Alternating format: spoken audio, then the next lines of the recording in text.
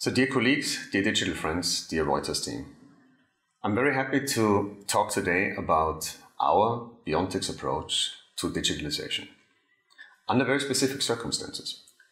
So driven by the pandemic, we have been faced with the wonderful situation to build a global organization and a country organization at the same time. In this case, I will talk about Germany, our home market, which, as you all know, is the fourth largest pharmaceutical market in the world, which will also serve as a blueprint for our further globalization activities. We have been able to develop a COVID-19 vaccine, not only develop, but also bring it to the market in less than 11 months, together with our partner, as you all know, which is really critical because these specific circumstances have also been very critical for our commercialization activities and drove also the speed of the commercialization activities. What did it mean for the German market, our home market? We established our affiliate a little bit more than a year ago in August 2020. Immediately, we took the decision to build a fully integrated organization. We then approached the market in different scenarios, first with a centralized approach in December last year, and then with a decentralized approach in the beginning of this year, which is and was very critical because that was the driving force to also start with a sales force on the German market in May this year. Let me now illustrate how we approached commercial and how we approached in that context also digital in a short video.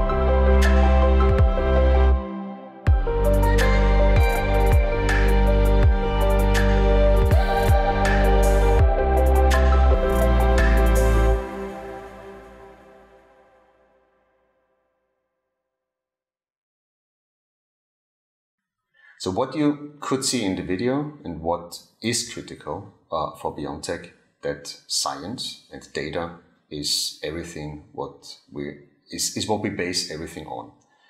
That means as a former R&D company, scientific data have always been key. Now as a company also commercializing, commercial data have become key. And in that context, we have built and are building our digitalization approach. So what you could see in the video, people, technology and processes are the three critical elements which then of course drive scalability, automation and of course innovation. And critical for everything what we do is the stakeholder or are the stakeholders. And under these specific circumstances, the pandemic which we have been dealing with over the last soon 1.5 years is that we never had so many different stakeholders to deal with as a pharmaceutical company. So making the impossible possible, a pretty bold statement. I hope that I can share with you a couple of elements, which I will be showing you quite quickly, that we have also been able to make impossible things possible when it comes to digitalization. What you can see here, I'm sure most of you, actually all of you, are very well familiar with. And that's the blueprint or the ideal infrastructure of a digital landscape, which you can see here. So three things are very critical for us, or have been very critical for us to approach digitalization in the overall context. Number one, we had no legacy systems in place when we started with our digitalization activities, even with the planning. We had actually no digital system in place at all. We had therefore not to deal with any change management, which was critical in the overall approach when it comes to the implementation. Number two, we took a best of breed approach. Every system which you can see here, every vendor which we dealt with and worked with, or still working with, has been hand-picked, hand-selected, and is, from our perspective, the best vendor which we could work with. And then number three, very critical, we did all at once. So all the systems which you can see here, all the enterprise solutions which you can see here, have been implemented at the same time. And there's maybe one further element I'd like to highlight here. We have been working with one global lead agency as well to drive all of this. So now let me illustrate this approach to you a little bit more in detail. And as mentioned before, we drove all of these solutions in parallel. We have implemented 8 enterprise solutions within the last a little bit more than 8 months. Let me start with the master data management systems.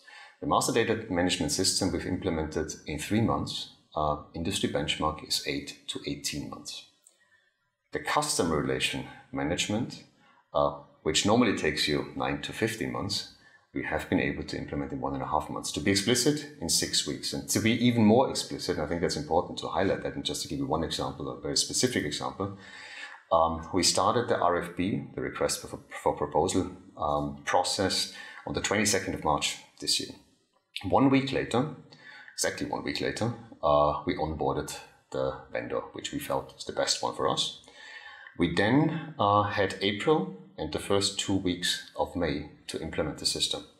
Why was this so critical and such a hard timeline? Because we onboarded our sales force on the 3rd of May. They all started and were in the training from the 3rd May this year onwards.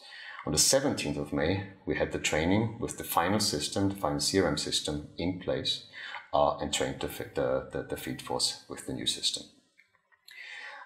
So hard timelines, and so clear 6 weeks when it comes to the implementation. Business intelligence tool within 3 months. The content management system, the multi-channel management system in 2 months. The content management system in 3 months. The digital asset management in 3 months. The learning experience management 1.5 months. And then, last but not least, the customer contact center system in 3 months. So very short timelines to make it crisp.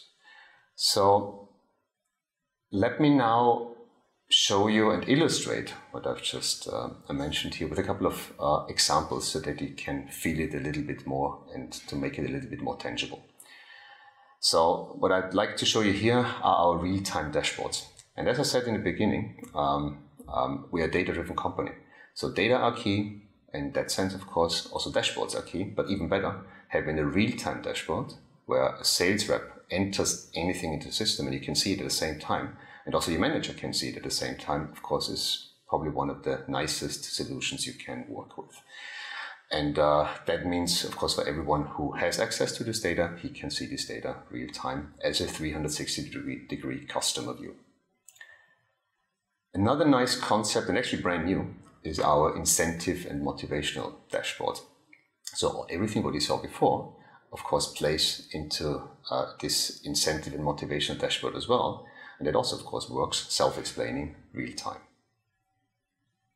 Something I'm very proud of, the One BioNTech mobile application. It's like having your company on the phone. It's the same time for our sales force, but also for all our other stakeholders, internal stakeholders, who have access and who deal with customers or stakeholders. Of course, you can schedule your calls, you can schedule your appointments, you can schedule your calls. Of course, you can document your calls right away after the call, wherever you run around with your iPhone. But you can also, and that's a nice additional tool, you can use Voice Assist to document your calls with your voice immediately, and even nicer, you can do so while driving your car. And that brings me to the next element, and something which we're also proud of as a company. As a pharmaceutical company, we were the first ones to start with an electric fleet in the market. Something you can imagine is not that easy to implement, but we used all of our digitalization efforts and tools to make this happen and enable our field force to do that in the most and best and the most efficient and best possible way. And to use even times when charging and things where you normally say that's difficult and tricky, even for these times, we've found solutions. What you can see here, the digital learning platform is one of these, which we're using and which we are providing to the field force, tools which they can use to use these times wisely. They can also use event concepts or event approaches and have specific video conferences, whatever, while being in the car and using that wisely. So all in all, to bring it together, we have come up and have built a plug-and-play infrastructure, which has driven our commercialization so far in our first markets and will drive our commercialization in all our further markets to come, in all our further therapeutic areas to come, and which we are working on, and hopefully also will be able to bring products to the market. So high quality has always been one of the key drivers here, and the better the data, the better the quality of the data, the better the outcome. Of course, lowering costs and being efficient and being effective has been key and will be key, and is one of the core elements of digitalization. The digitalization and all of the whole landscape which you have just seen will be critical and will help us to build and further develop go-to-market models, and with new therapeutic areas to deal with and new products to come. This has a high potential. Speed to market, launch efficiency, launch excellence, of course, are highly critical and will remain to be critical. And also here, digitalization is one of the nicest approaches you can take.